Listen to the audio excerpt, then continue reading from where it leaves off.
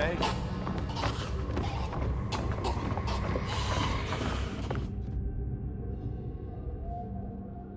Written by Alex Garland and directed by Danny Boyle, 28 Days Later is a post-apocalyptic horror film that follows a group trying to survive the aftermath of the rage virus in the UK, a virulent bloodborne pathogen that sends its hosts into a state of extreme, uncontrollable rage.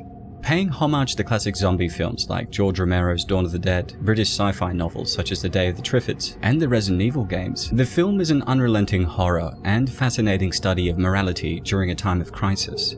Listen, we're going and we're taking your torture victims with us. The animals are contagious! One bite! Stop! Stop! You've no idea! We have to kill her now! As detailed in the prequel graphic novel 28 Days Later, Aftermath, the rage virus was created by two Cambridge scientists, Clive and Warren.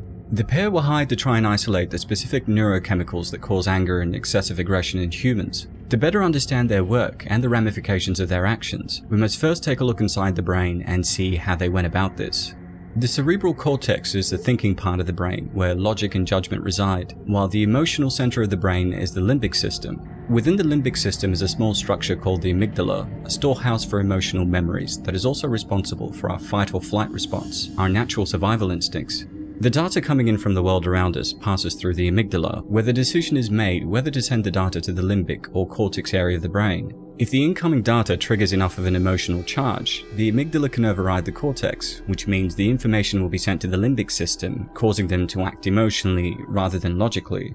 During an overriding event, the amygdala goes into action without much regard for the consequences, since this area of the brain is not involved in judging, thinking, or evaluating. This reactive incident has come to be known as an amygdala hijacking, and both Clive and Warren were essentially hoping to stop this process in its tracks. In a typical person, when the amygdala is hijacked, a flood of hormones are released that cause physical and emotional alarm, leading to a number of possible emotions. A surge of energy follows, preparing the person for a fight or flight response, and it can take up to 20 minutes for a person to calm down and move from functioning away within the emotional area to the thinking part of the brain. Now, their aim was essentially to develop an inhibitor that could alter the neurochemical makeup of the amygdala, stunting anger and natural human response. After they successfully prevented this amygdala hijacking from occurring in a test subject, Warren believed that widespread delivery with a pill or spray wouldn't do, and stupidly decided to use the Ebola virus as a delivery system. However, within 2 weeks, several isolated genomes in the Ebola virus reacted to the inhibitor and mutated, causing it to have the opposite effect.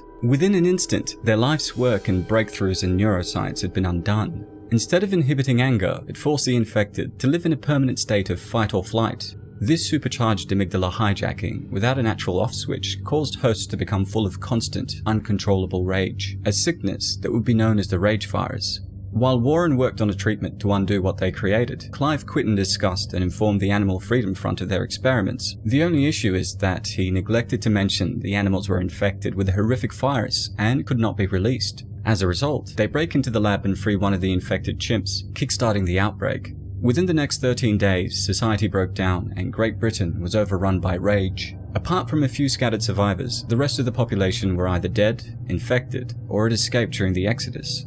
It started as rioting, and right from the beginning you knew this was different, because it was happening in small villages, and then it wasn't on the TV anymore. It was in the street outside, it was coming through your windows. While its psychological symptoms are more like those of rabies, the rage virus is essentially a recombinant strain of Ebola that retains some of its physiological symptoms. When a person made contact with infected blood through a wound or drops landing in the eyes or mouth, they would transform into an infected in less than 30 seconds.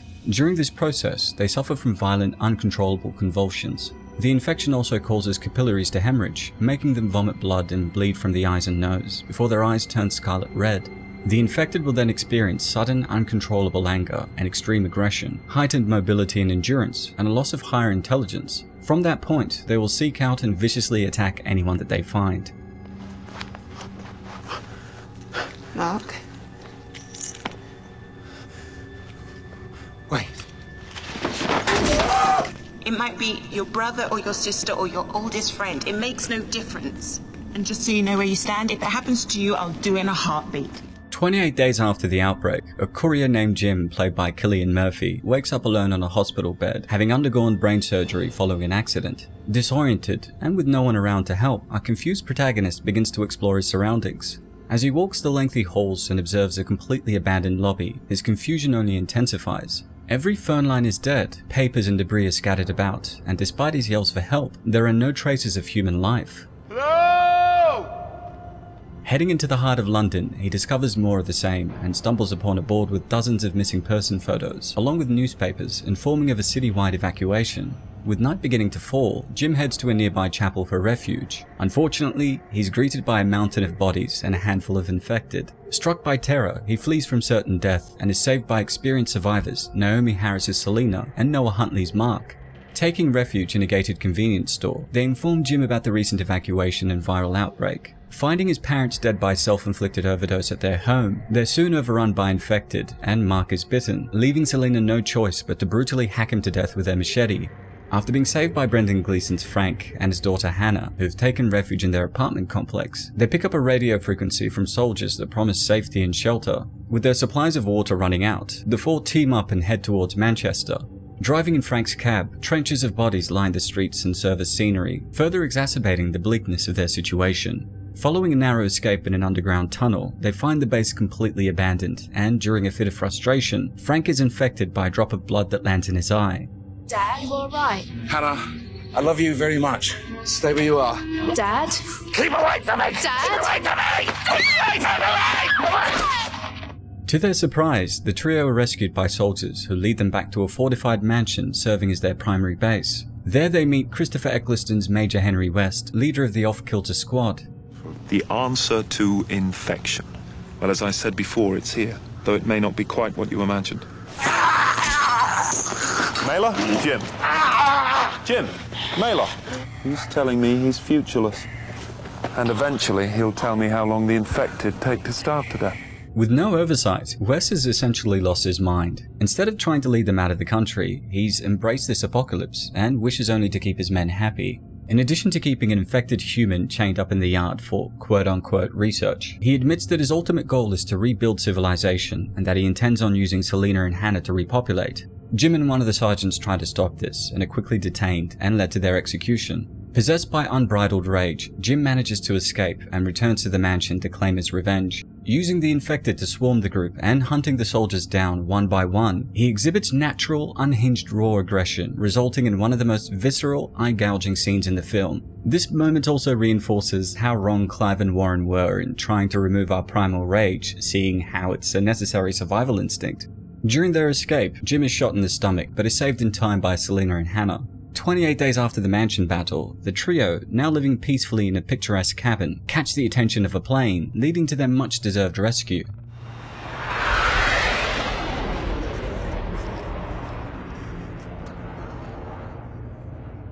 Despite Selena initially stating that in this new world, survival should always supersede morality. Good people. Yeah. But you should be more concerned about whether they're going to slow you down. Right, because if they slowed you down... I'd leave them behind. In a heartbeat. Yeah. Through their journey, she comes to realize that without morality, there isn't much point in survival. Ultimately, starvation is the proverbial nail in the coffin for the rage virus, ending the initial outbreak. And after approximately 2 months, with no animals or humans to consume, the infected are reduced to skeletal husks, left to wither away. Here it should be noted that there were 3 alternate endings that can be found in the DVD extras, all of which conclude with Jim dying. 2 were filmed, and the third, a more radical departure, was presented only in storyboards. Okay, so this is the radical alternative ending. We wondered what would happen to the story if we didn't have the soldiers at all, and that the film stayed as a small, very small group of people and didn't open up at all. She's 14, and her dad is infected. If you know of a way to cure him, it would be good if you'd just tell us. There's a catch. The infection's in the blood, so change the blood, and there's no infection.